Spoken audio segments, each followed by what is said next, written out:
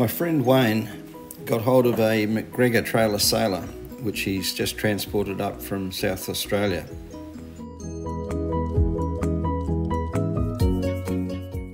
Some would say it's a sailboat, others might say it's a speedboat. Some might say that it's not a bad sailboat and not a bad speedboat, or I've even heard people say that they're not much good at either.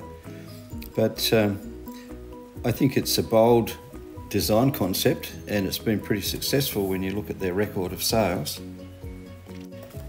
At first glance it's pretty rugged. There's no sign of any stress cracks whatsoever that would be typical of a fiberglass boat of this age.